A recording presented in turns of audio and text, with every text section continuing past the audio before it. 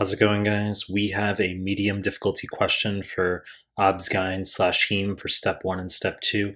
A nearly identical question shows up on one of the 2CK OBGYN forms. All right.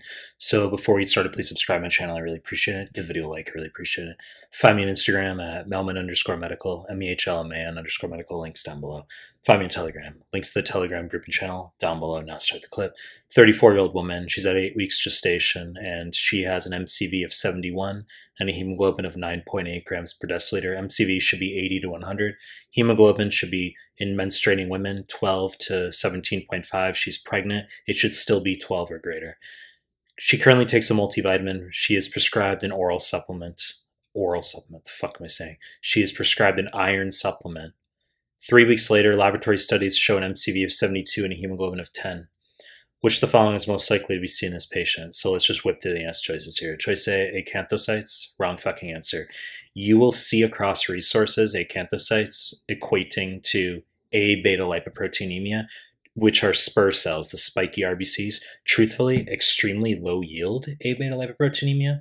What you need to know acanthocytes are associated with is liver failure, particularly in heat stroke. USMLE is obsessed with that. For example, they give you an old lady. She's found in her house in the summer. She has a body temperature of 106 Fahrenheit.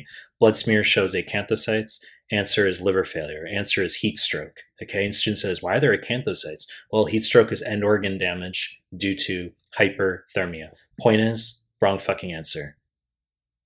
Choice B, decreased serum ferritin. Wrong answer. This is not iron deficiency anemia, as I will talk about. Okay, so in this question, she has a microcytic anemia to start at her antenatal screen. She has taken an iron supplement for 3 weeks, and she still has a microcytic anemia. She doesn't have iron deficiency anemia. Okay, her serum iron and ferritin are going to be in the normal range. Wrong fucking answer. Choice C, increased red cell distribution with. Wrong answer. You need to know that this is seen in IDA, iron deficiency anemia, almost always.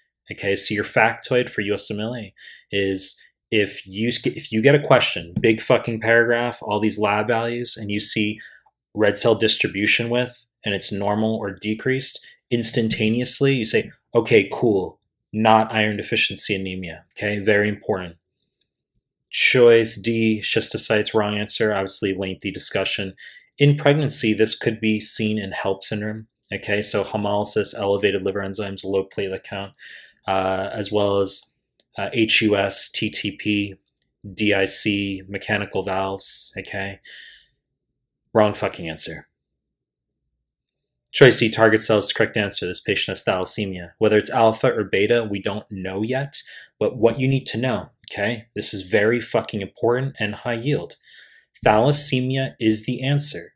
If a patient, any patient, doesn't have to be pregnant, okay, any patient has a microcytic anemia that is refractory / non-responsive to iron supplementation, okay? So this patient has a microcytic anemia, 3 weeks later on iron, still has it. Next best step in management on family medicine forms in particular is check serum iron and ferritin, okay? If they don't have that listed, you're going to choose hemoglobin electrophoresis. That's the next best step in diagnosis for thalassemia, okay? So they'll often give you a question like this. They might say the iron and ferritin is part of the values, and then you check the lab values in the question. You can see that they're normal. And then, okay, so they are normal in thalassemia, iron and ferritin. If you have a microcytic anemia and iron and ferritin are low, that's obviously iron deficiency anemia. If you have a microcytic anemia and iron and ferritin are normal, that's going to be thalassemia. Then you do your hemoglobin electrophoresis. For beta thalassemia, you're going to see increased HbA2 and HbF. For alpha thalassemia, for 1 or 2 mutations, you're going to have a normal hemoglobin electrophoresis.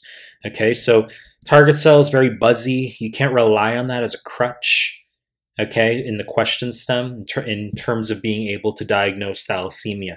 You have to understand, okay, your high yield take-home point here is if you get a question and it's a microcytic anemia with normal iron and ferritin, or you have a microcytic anemia that is refractory / non-responsive to iron supplementation, answer equals thalassemia. We don't know whether it's alpha or beta yet, and then you're going to do the hemoglobin electrophoresis, as I just fucking said.